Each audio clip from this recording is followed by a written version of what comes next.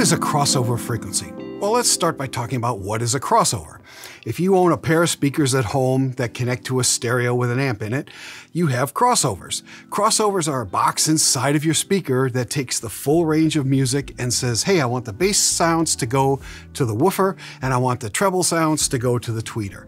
It's basically a splitter that sends high frequencies one way, low frequencies the other way.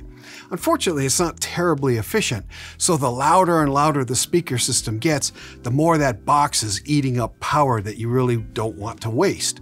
So that's called a passive crossover because there's no electricity going to it other than the audio that's passing through it. Now, an active crossover, what they cleverly do is they split the bass and the treble at the other end before it hits the amplifier. So it's very easy and clean to split the bass one way and the treble the other way.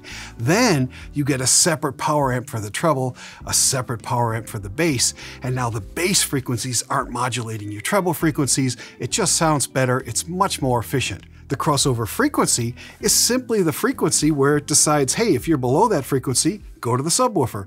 If you're above that frequency, go to the tweeter. It's really that simple. Now, it's not a brick wall. You don't get an exact crossover frequency. It's kind of like this where it fades out of the basses and it fades out of the treble and there's some bleed through. But it's hard to get a brick wall without adding artifacts. So that's kind of what you have to do with that. But when you're using a crossover frequency, what you're deciding is which speakers are best for the frequencies that I have available here.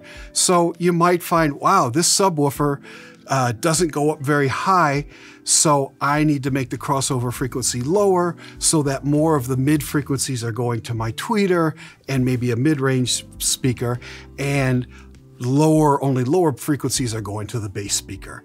But you can have not just one crossover frequency, but if you had a treble, a mid, and a bass speaker, you'd have two crossover frequencies. Where does a crossover go to the bass? Where does a crossover to go to the mid? And where does a crossover to go to your tweeter?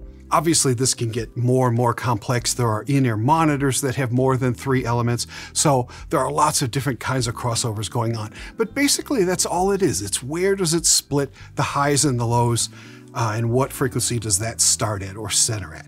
If you have any further questions, please contact your Sweetwater sales engineer. My name is Daniel Fisher. Thank you very much for watching.